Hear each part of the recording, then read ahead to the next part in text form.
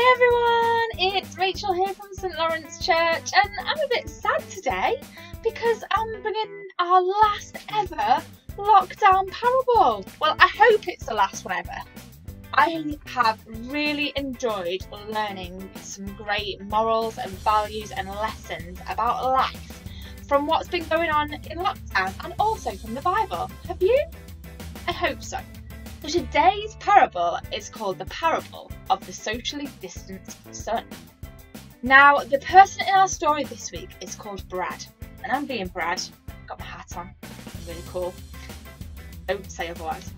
And when lockdown started, he thought, oh no, you know what? I'm going to be stuck for weeks and weeks and weeks on end with my parents, and they're really boring. I don't like them. I'm going to get out of here. I'm going to go somewhere more fun. You know what, my friend's house, that's where it's at. I'm going to go and live with my friends. And so he said to his parents, I don't want to live with you in lockdown. I'm going. And off he went to his friend's house. And he got there and he was uninvited, but he kind of barged his way in. And he was like, yeah, we're going to have a party because it's lockdown.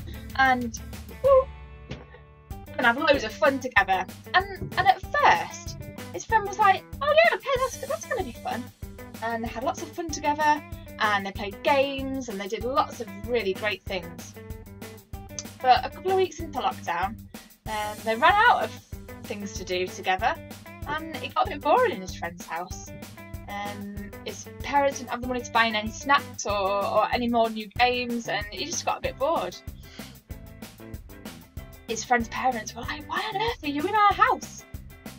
It's really hard for us just to look after our own family, so you're gonna have to go, Brad. You're gonna have to go. And so they sent Brad out. Brad went out into the street, and he's like, you know what? I can't go back to my parents' house. I was really rude, really rude to them. They're probably gonna hate me for that, aren't they? I can't go back to my friend's house because they don't think I'm fun anymore, and I don't think any of my other friends will want me either. We just walked around the streets. Brad ended up sleeping on the streets a few nights, and that was really scary. And he ended up kind of doing some jobs that he didn't really want to do, kind of picking up litter and things like that. And just thinking, oh, I really wish I could go back to my parents' house. Really wish I could. But lockdown's still on, and probably not allowed to because I've been in someone else's house. And then the weeks went on, and we got to a point when lockdown was coming to an end. Maybe that we're really looking forward to, aren't we, guys? Brad was like, life outside of my parents' house, it really sucks. Really sucks. I thought it was going to be amazing. I thought it was going to be parties all the time. I thought it was going to be fun and games, but it's not. It's hard and it's scary.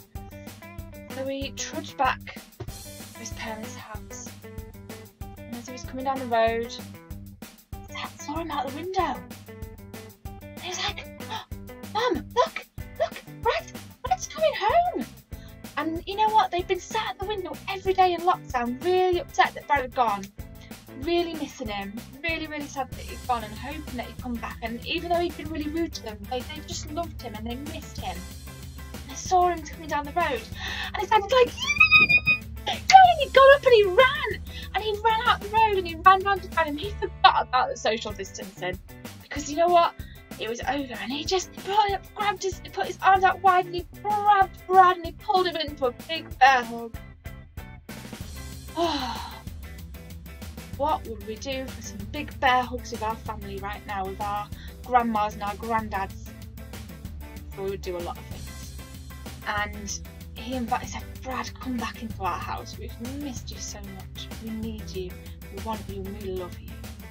And they brought Brad back in, and they had another big party to celebrate that he was back home because they really missed him.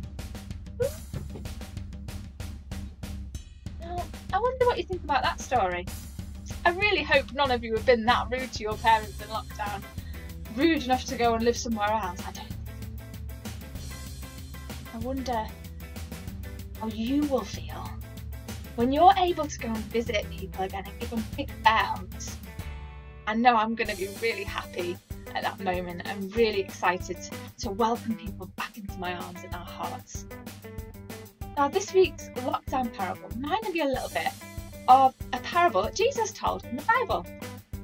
And I'm going to read it for you out of my Bible, and I hope you enjoy it.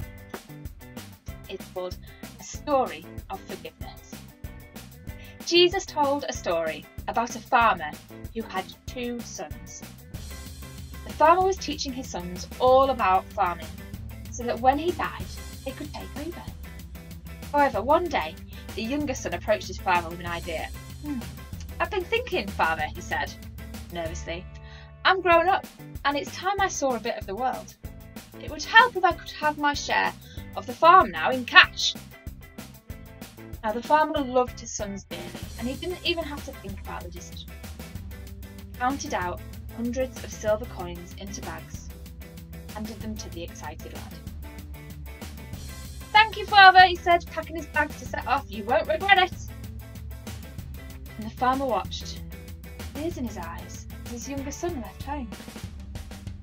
For a while, the farmer's son had a wonderful time. He lived like a prince, visiting the finest cities, eating out every night and going to parties. He was surrounded by people who wanted to be his friend. But the problem was, they helped him spend all of his money. When the silver was gone, his friends vanished too. The young man found himself alone and far from home, without even a few pennies to buy a loaf of bread. To make matters worse, a dreadful drought swept through the land, causing a terrible famine. The farmer's son couldn't even beg for food because no one had enough for themselves. Luckily, he found a job as a pig keeper, but the wages were pitiful.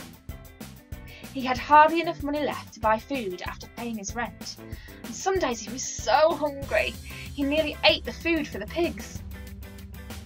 One day he decided enough was enough. I want to go home, he groaned.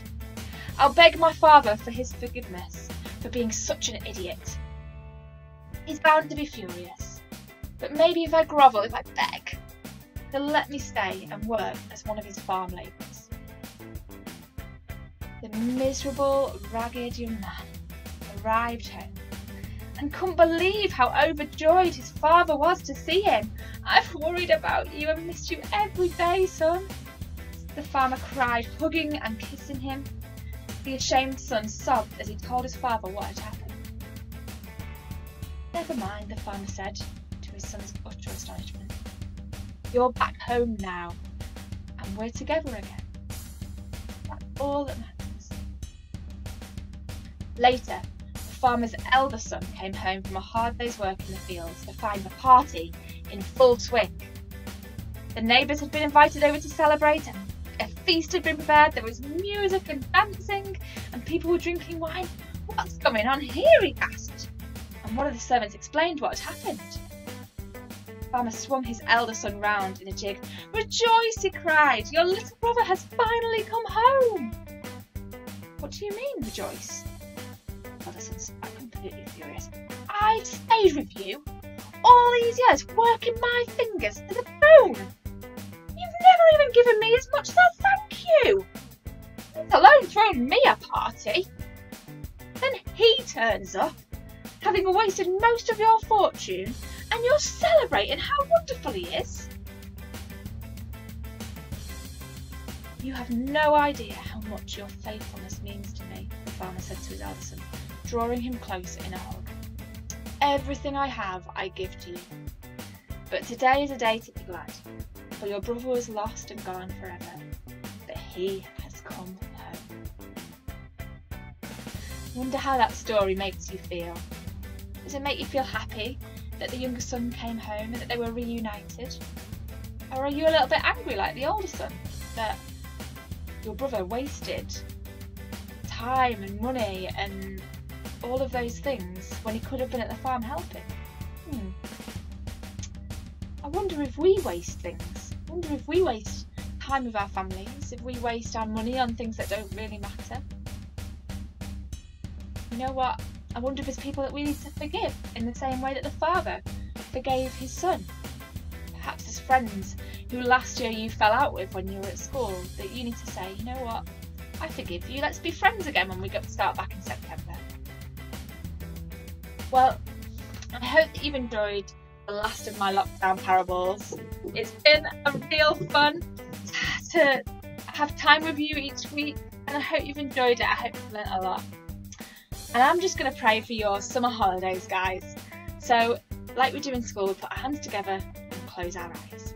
Father God, thank you so much for getting us through these last few months of homeschool and school in bubbles and just strange times when we've been in isolation. I pray that the time will come soon when there can be lots of hugs and cuddles. I pray that all of the children will have an amazing summer and that we can be back together in school in September, learning and laughing and playing together. Amen. Have a great summer, guys. Bye!